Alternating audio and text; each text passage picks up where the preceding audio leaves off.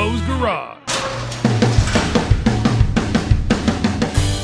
Good afternoon, everyone, and welcome back to Jimbo's Garage. Well, today we are loaded. Well, not that way loaded.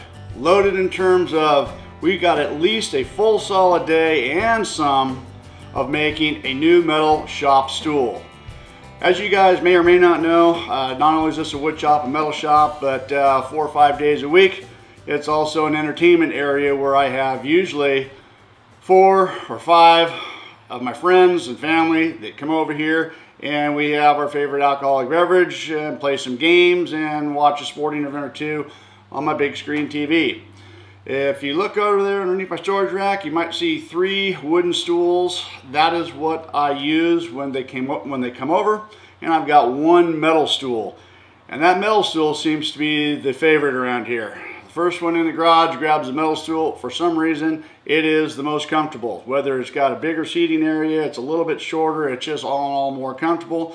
So I thought it'd be a great opportunity to make at least 1, maybe 2, we'll see how it goes, metal shop stools. So let's take a closer look at the metal stool that I have, and then we'll get started on this project. Okay, well, here we go. Here's the story behind this this little metal shop stool here.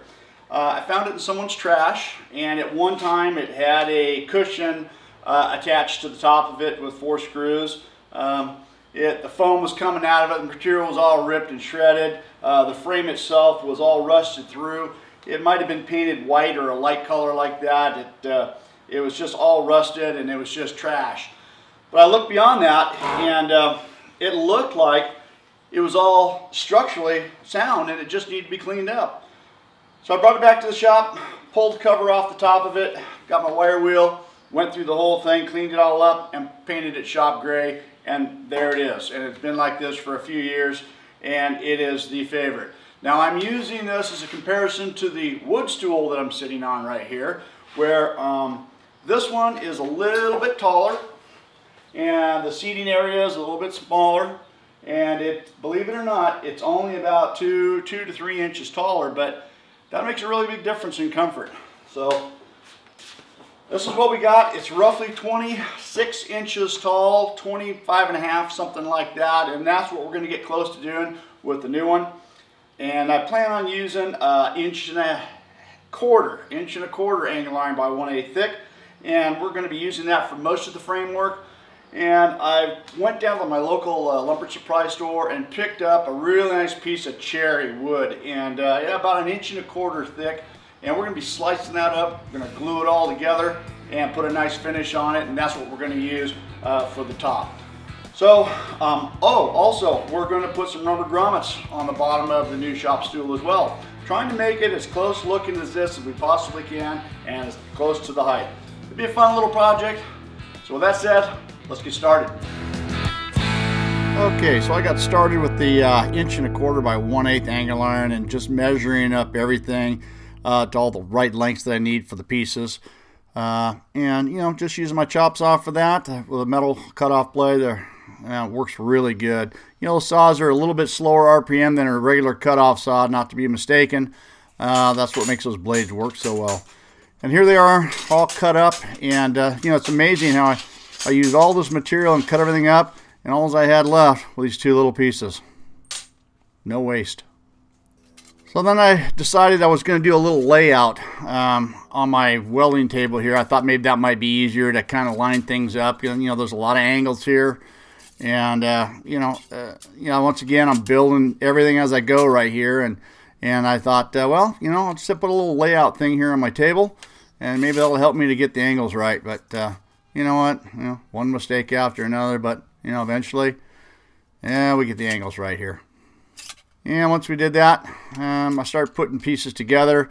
And all right, now I need to once I got everything put in where I need to put in, I'm going to need to notch these pieces angle for the seat brace and the footrest there. You can see that I'm marking things out because I do want those to fit flush all the way around, and so I'm going to have to cut those out, that little section cut out of the angle iron.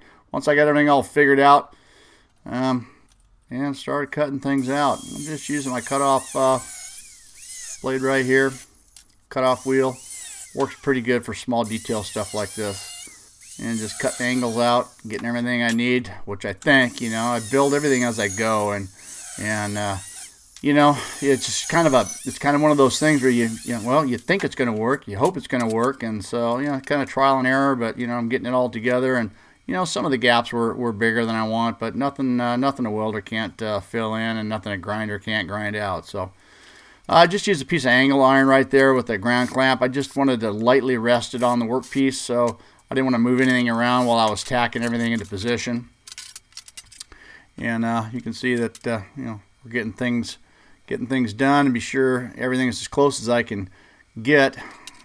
Tack everything together. And once I did that, this is where things started getting a little fun. You know, I changed the design right here in the middle of everything, so now I decided I want to cut a little bit off of these pieces because I wanted them to fit in there a little bit differently.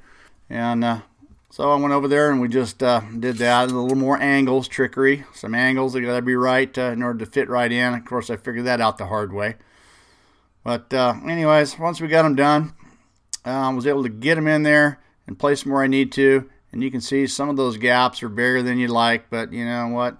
We're going to just weld everything in, and we're gonna grind everything down. So I struggled quite a bit right here trying to get this thing, and I never thought it would be such a challenge as it was, but you know, with all the different angles and everything, trying to get everything square and right was pretty difficult, I gotta say. I had a hard time with it.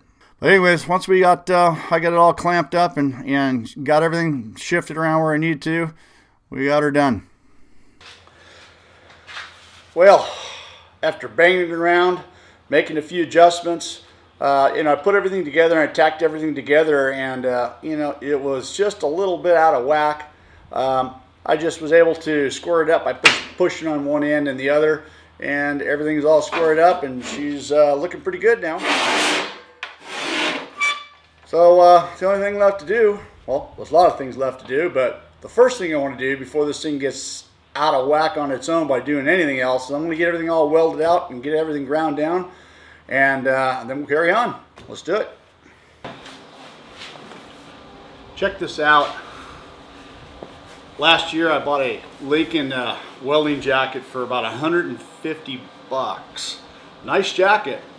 But I found this one online a few months ago. $22. I couldn't believe it when I saw it. Granted, it's not quite as nice as the Lincoln, but it's the only thing I could find to fit my fat ass. So it'll work good. So I started welding everything out right here, and you know, once we got going here, there's just a lot of angles and a lot of small detail welding, and a lot of big gaps due to my errors, and you know, learning as I go here. And these angles are just crazy, but anyways, we just got everything welded out here, and you know, these welds are definitely not pretty by any means. I knew they weren't going to be, and I weren't trying to make them that way. At this point, I'm just trying to fill the gaps. I'm trying to fill the holes and get everything built up, so when I get around to grinding everything down, you know, everything will look a lot better than what it is. Things are going to get painted anyway, so it's all good. So you see me doing it. It's just filling all the holes and doing all the welding, and ultimately we got it all done and got it ready for grinding. Well, looks like it's all welded out. Trying to get the grinder out and do some grinding. Okay, so we're going to grind everything down, and I'm going to go ahead and be using my flap disc on an angle grinder for that. But before I do, I'm going to change this one out right here. These flap discs right here, I ended up buying these things from Lehigh Valley Abrasives about a year ago, and these things are amazing. You know, they're about $5, $6, $7, $8 at the big box store, Home Depot, or hardware store, or wherever you may get these things. I bought like 60 of these things for, they're about $1.89 a piece. I think I paid $100 and I had like 60 of them or 65 of them or something like that sent shipped to my door. These things are pretty amazing. They work really good. For the price, you can't beat them. Once I got that new flap disc put on there, that made short order and grinding down these big fat ugly welds that I had and filling everything up. But you know what? Once everything was all cleaned up, looks good and it's ready for paint. Okay, we got everything all grinded nice and smooth. Looks pretty good. Everything is nice and smooth, and got all that done. Started to take shape. So the next thing to do is get the legs put on it. Let's do it. Okay, for the legs, I'm just using 3/4 inch black pipe, and I'm going to be cutting 4 pieces about 3 inches long. So I'm just going to go ahead and mark them out right here. And I'm going to allow 1/8 of an inch for the blade on this. So what we've got 3 inch, we've got 6 1/8. Put it on here, 9 1/4, 12 3/8, right there. So if I cut on the line each one of those, I should end up with 4 3-inch pieces. That's it. Yeah, my ingenious idea here. Whatever. Yeah, I was trying something different. It was close. They were pretty close. Anyways, once I got everything all cut out, took them over to my vertical sander here and just kind of softened up the edges, deburred everything, got everything cleaned up. Took them over there and tacked them in place. And, you know, I could have probably just welded these things out just where they were, but, you know, I don't know. I felt I needed to take it one step farther. And, you know, I got an idea to round over the remaining edges of the angle iron to kind of round the edges, and that's fine. But after I made a few adjustments here to the pipe, be sure everything is fitting nice and square. That's what we did. Laid it up there, and this is what I brought my acetylene torch, and I'm pretty sure, I'm not positive, but I think this is called a rosebud. Yeah, it's just like a heating tip, and you know, it really gets down to some business right here. And so this is where I was, you know, heating up the remaining edge of the angle iron. I thought, this will be pretty cool. I'll just bend this thing down, you know, flatten around and kind of give it that rounding look, kind of similar to what my existing metal shop stool has. And, you know, I guess it's an okay idea, but man, that turned in a lot more work. Turned out to be a lot more work than what I thought it was going to be. But, you know, the bottom line is I got to try something I've never done before. Use the heating element there, the rosebud, and you know, do a little bit of blacksmithing, I guess you might call it. I don't know. Anyways, we got it all done, and once I went through the motions and got everything bent over, and it started to take shape. And so at that point, I just went ahead and started welding everything out. I didn't want to have any gaps, and once again, that turned out to be more than I thought. And you can see there's just a lot of weld going on there. And then everything got pretty big, and so okay, now I need to, you know, grind all of that down. And wow, and that turned out to be more because I actually was grinding some of the edges of the angle off and trying to make it give it that round look. Anyways, whatever. I got it all done, and you know, all in all, it's going to get some paint, and it's going to look pretty good. And then I said, okay, let's go ahead and pre-drill these holes for the wood seat that we're going to be putting on this thing. This is just a 1/4 inch drill I'm putting in here. I'm going to be using some number 14 screws, about 1 inch long, and I'm just getting these holes pre-drilled and then get everything ground down nice and smooth. And then this is the paint, you know, shop gray, if you will.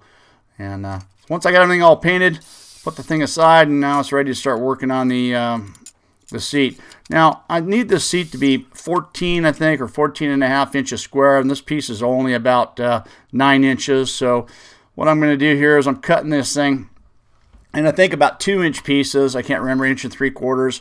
And we're going to glue them all together. And I think overall, when I glued everything together, I think it was around 15 inches square to get started with, and I'll trim that down to the right size when we get done. But, you know, running anything through my planer right here to get all the edges just right both ways, and put everything all together. Got the glue on it, and once we got that done, just flipped it all over, glued it, clamped it all together. And you know, again, that's about a 15-inch square piece it turned out to be, which, you know, we're going to get the thing trimmed down. But, hey, got it all glued together. I let it sit overnight. That worked out pretty good. And here you see me taking it off the next day. And I went through the process with my sanding palm sander here, and I started out with about 40 grit, went 60, 100, 120, 150, 220, and it took some time, but man, it turned out really nice, and it is perfectly flat and smooth. And here you see me running it through my table saw, getting it to 14.5 inches square, I think it is, that I needed. And I'm going to talk a little bit about those burn marks here in a minute. But I just grabbed this, I want to say it's a paint can. I guess it's not a paint can. It's Henry's roofing sealant. And that seemed about the right size of the radius that we needed that was on the existing metal stool. So I just brought that to all four corners and marked it out. And then once we got it all marked out, I was able to take it over to the bandsaw and cut this out. And yeah, it worked out pretty good. This is the old Rikon bandsaw that I got, and I gotta say I'm starting to use this more than I normally would, and I really like it. You can see the burn marks I was talking about earlier. You know, this is really super hard wood to begin with, and I really think it's my portable little table saw there. I think my fence is not lined up with the blade, and it has a tendency to bind, and I think that's what's causing it to burn. The blade is brand new. So I think I've got some other issues I got to try to figure out. But I'm just using my glue gun right here, and I'm gluing that thing down to my workbench, and it makes for a temporary, so it holds it in place so I can get my palm sander here with a quarter rounding over bit and go around. And once I did that on both sides, you were able to just pound that off of there.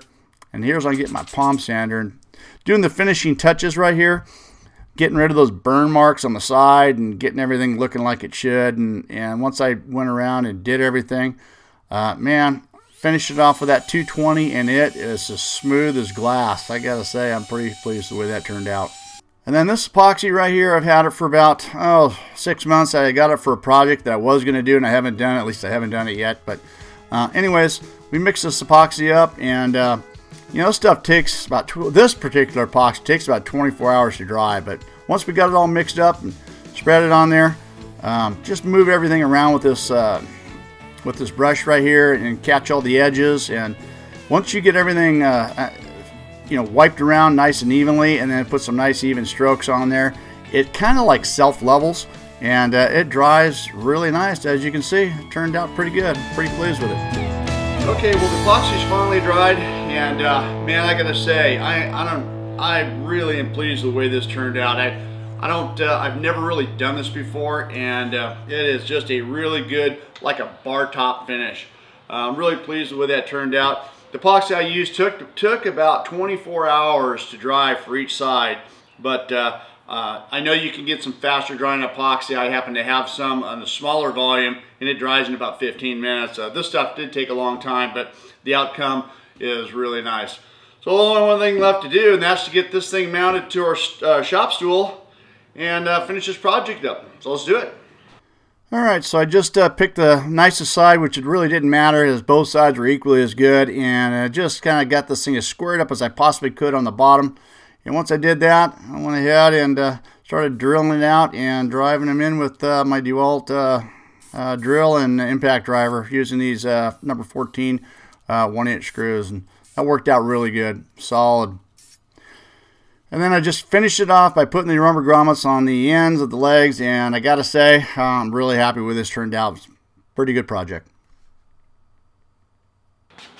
Well, there it is. The shop stool is complete.